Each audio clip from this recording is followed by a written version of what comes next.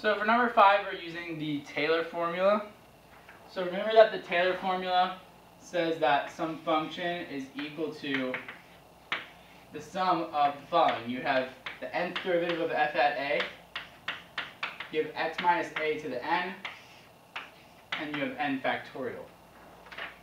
So we know that we're centering it at 5, so our a is 5. And we're told that the nth derivative of 5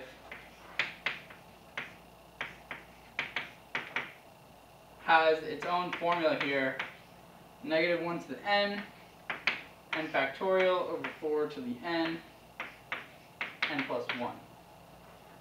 So this whole term is going to be substituted in for this one, but we still need to write out the rest here.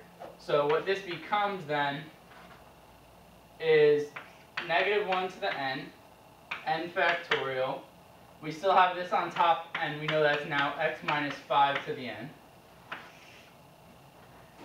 These two terms would then go to the bottom here. So we have n factorial that was there to start with. We have 4 to the n. And we have n plus 1. So you can see there that we have an n factorial that cancels out on both. So we have negative 1 to the n, x minus 5 to the n, all over 4 to the n plus 1. So that's what our Taylor series has boiled down to. So we need to find what is its radius of convergence. Well, its radius of convergence is going to be whatever gets us to our endpoints, essentially here. So you can think of this either by doing the ratio test, which would be effective here, but probably a little unnecessary. I mean, keep in mind that whenever you've done these types of problems, when you have a constant to an n and then you have some x minus or x plus something to the n, your radius of convergence, if there's no other factors that are going to affect the rate of the convergence, which in this case there's not really, because all we have is alternating n plus 1. We don't have anything that's bigger than an exponential, like a factorial or something. So these two might affect the convergence or divergence at the endpoints, but they're certainly not going to affect anything within the radius. And it didn't ask you what to figure out the exact interval, just the radius. So in that case, it's always going to be what this constant that you're comparing it to. In this case, it's going to be 4. So you can think of it like this. If we had x equals 9, this would be exactly 4 to the n. These would cancel out, and we'd get some series that we'd need to figure out whether it converges. If it was negative 4 to the n, again, these would cancel out. We'd get another alternating. Something else would happen.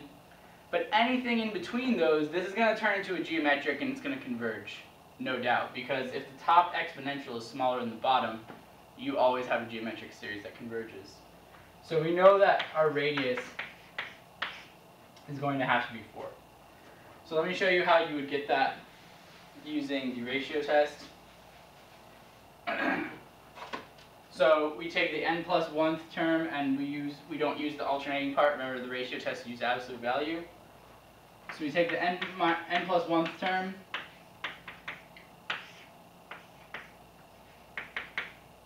and this would be n plus 2 on the bottom, times the reciprocal of the nth term, 4 to the n plus 1. And remember, we're doing the limit as n goes to infinity of this. But what cancels out? Well, this cancels out and just leaves us with x minus 5. This cancels out and just leaves us with 4. So we have n plus 1 over n plus 2 times x minus 5 over 4. And if we want this to converge, we want this to be greater than 1. So as n goes to infinity, n plus 1 over n plus 2 is just 1, because those are the same degree rational function there. So we get 1 times x minus 5 over 4, which is just that. And you can see here that if you multiply this, remember this is absolute value, sorry. So if you multiply that across, we get absolute value of x minus 5 is greater than 4, which means x can go anywhere from 1 to 5 again, or sorry, 1 to 9. So therefore we have a radius of 4. So that's how you figure out our radius of convergence there.